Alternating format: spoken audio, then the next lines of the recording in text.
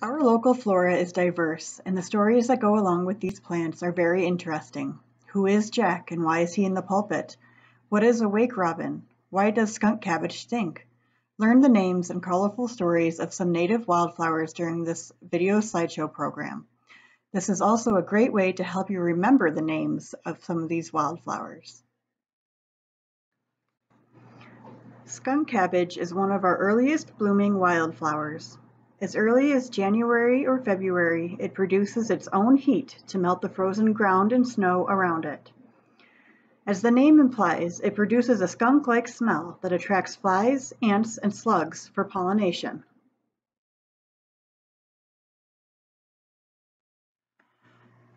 Jack in the pulpit is another interesting wildflower.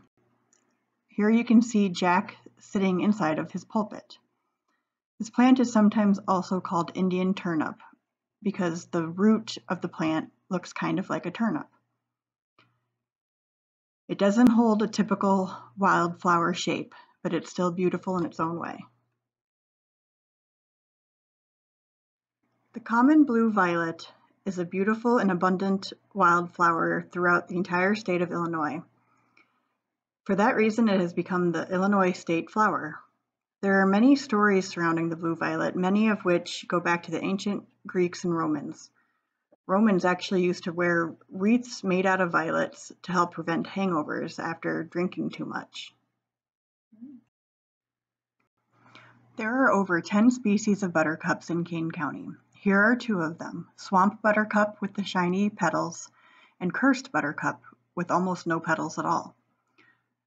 Cursed buttercup is called such because it has a higher toxicity than other buttercups.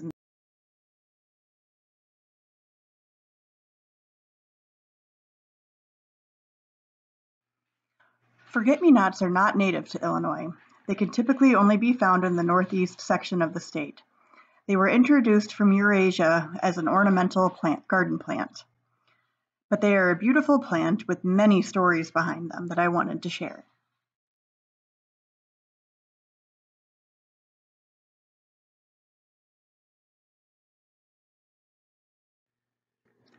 Wild geranium, sometimes called cranesbill, gets its name from a Greek word that means heron or crane.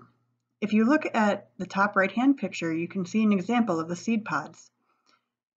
Notice how they resemble a heron or crane's bill, hence the name cranesbill. We often hear stories of flowers being used in love potions. The wild geranium, however, was actually used to combat those afflicted with love potions.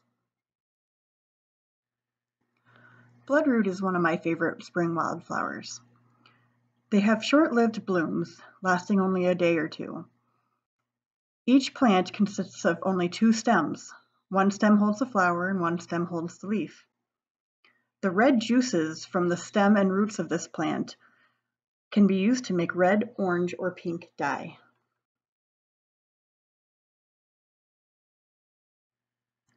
Dutchman's breeches are a fun little flower that look like pants hanging upside down on a clothesline. The flowers are usually white with the yellow tips, but can sometimes be pale pink. The leaves look very fern-like. Queen bumblebees are attracted to the white and yellow and can be seen eating the nectar from the flower.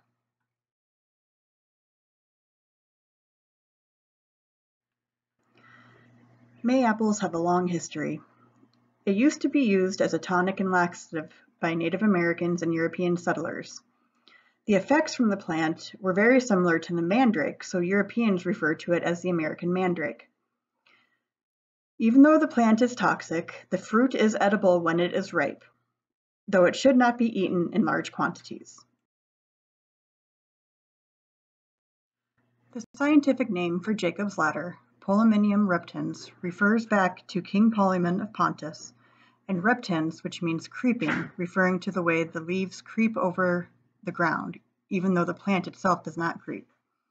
It has many common names, including Jacob's ladder, Greek valerian, and stairway to heaven.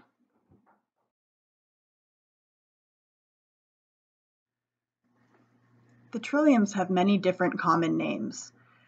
It's always best to refer to the scientific name if you know it.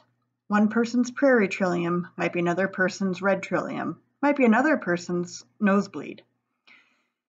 Also, the scientific names often refer to different characteristics of the plants, which helps in identifying them. These were just a few of my favorites. Now head outside to see if you can find some of these flowers. If you have any wildflower stories to share, please do so on our social media, or you may send us an email. Check our website and Facebook page for more Nature Virtually Everywhere programs.